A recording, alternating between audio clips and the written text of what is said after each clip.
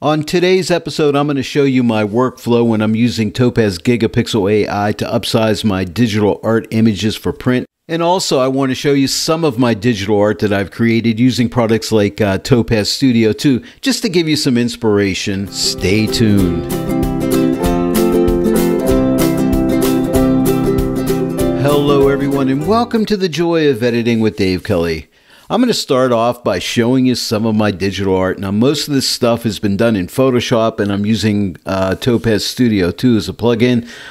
Maybe a couple of the pieces I've used like Corel Painter to do them, but I just want to give you some inspiration, just to give you some ideas of what you can do with your photographs. You can turn them into works of art, which I love to do, and I have a bunch of videos on my channel showing you how to do that. In fact, I did a tutorial on this particular image, which I will link at the end of this video, and I've used Photoshop and TOPAZ Studio 2 to create it.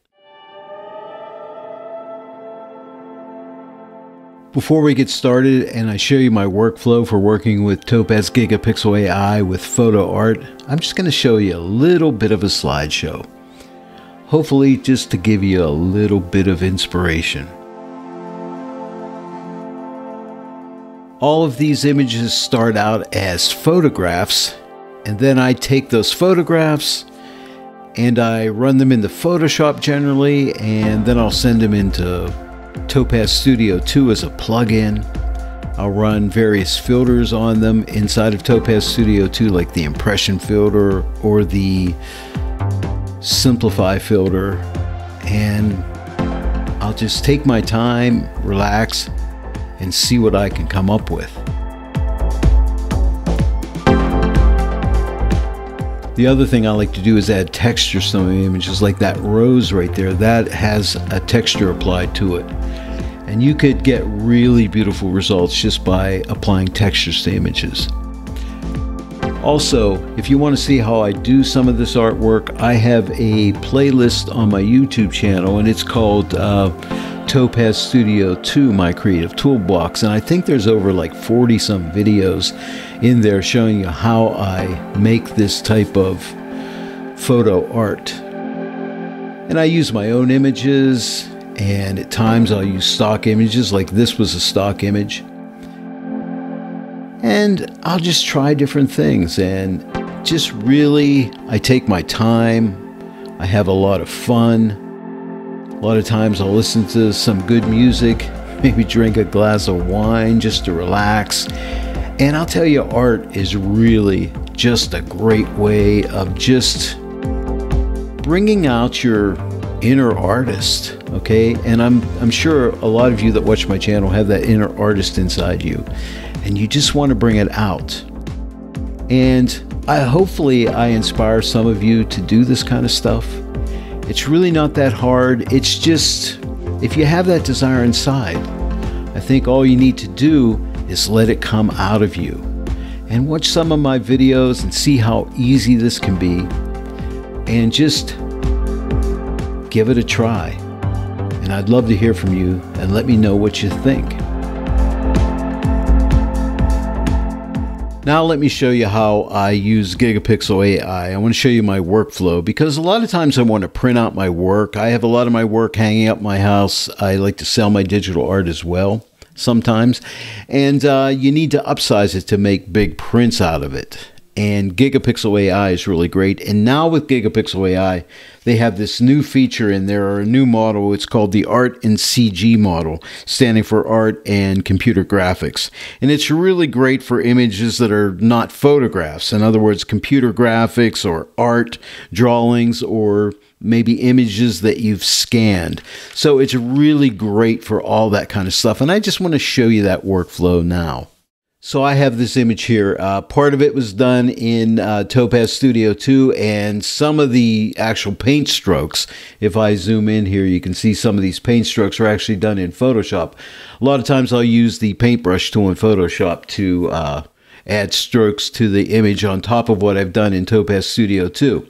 Just to add a more personal touch to it. I like doing that sometimes. And if you're interested in seeing a video where I do that kind of a thing, please let me know in the comments section below. But I'm going to show you how easy this is to upsize with Gigapixel AI, and it's almost 4,000 pixels wide by around like 3,200 pixels high. But if I wanted to make a nice big print out of it, I think I would need to upsize it a bit here. So let me show you how I do that. Normally, when you want to use like a Topaz filter, you would come up here to filter and you would find the filter like Topaz Studio 2 or Topaz Denoise AI or Sharpen AI or something like that. But you will not find Gigapixel here. Where you're going to find Gigapixel is if you come under File and come down here, see where it says Automate. Once you've installed Gigapixel on your computer, it's going to live in this Automate section. And you'll find it right here. All you need to do is click that, and that'll open up Topaz Gigapixel AI, and then we'll go ahead and upsize it. And once we do that, it'll go right back into Photoshop. After we click apply, of course, which is right down here. But first we need to go ahead and upsize this. So the first thing I'm going to do is, if you look down here, you can see this image is 4066 by 3253 pixels. Okay.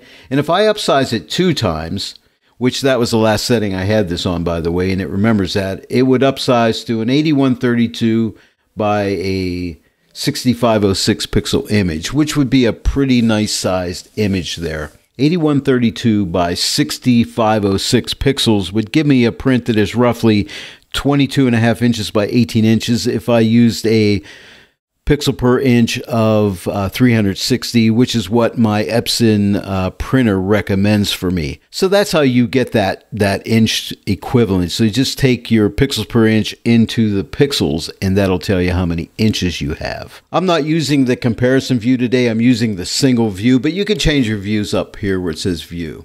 You got single, split, side by side, and comparison, okay? I'm just going to use the single view. Hey, and by the way, here's a little tip for you. You can use your mouse or your trackpad if you have zooming capabilities, and you can change the size of your image, which is kind of nice. So now we can see I have a full-size image up on the screen. And it takes a little while to update itself when you're using a full-size image. Now I got to tell you this also. If you have Gigapixel AI and you have an older computer, you could experience a lot slower processing times because it's all dependent upon the processor, how fast it is, you know, how much RAM you have, and do you have a graphics processor, what's your CPU like. All those things are determining factors. Today I'm working on a piece of art and I want to upsize it, so I'm not going to use the standard model, lines, or low resolution or very compressed. I'm going to use the art and computer graphics model. So that's what I have selected. I'm in the auto setting, so I'm going to keep it there. So the suppress noise is on. I probably don't need to suppress noise, to be honest with you, but I'm going to let the default the way it is because I have great results when I do.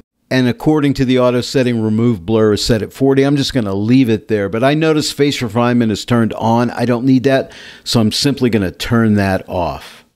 Now I can come in and zoom into this image here. And let me see what I got. Give it a second here to process itself out. So here's the before and here's the after. I'm going to zoom in even closer here so you can really see it. Give it a chance to update again. So here's the before and here's the after. Before and after. And what I'm noticing here is I can see a lot more detail in these paint strokes. Now let me go over to some different areas of the image. For instance, down in here.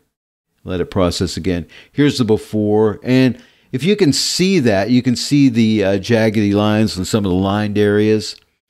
And when I release it, you can see they fill right in. So here's the before and here is the after. But my paint strokes look really amazing. And I find I get great results when I use this. So believe me, it really does do a great job. But there we go. It's just that simple. Auto setting, art, and CG. Oh, and this is important too. You have different methods for upsizing. Now I'm using scale. I'm upsizing it 2 times. But you could use width or height if you want to. But you have your choices, but I'm using 2 times upsizing.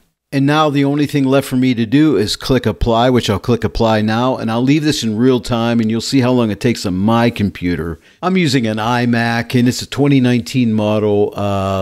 As you can see, there's my information up on the screen for you now, so you can check that out. It's an 8 gigabyte processor, but that's how long it takes.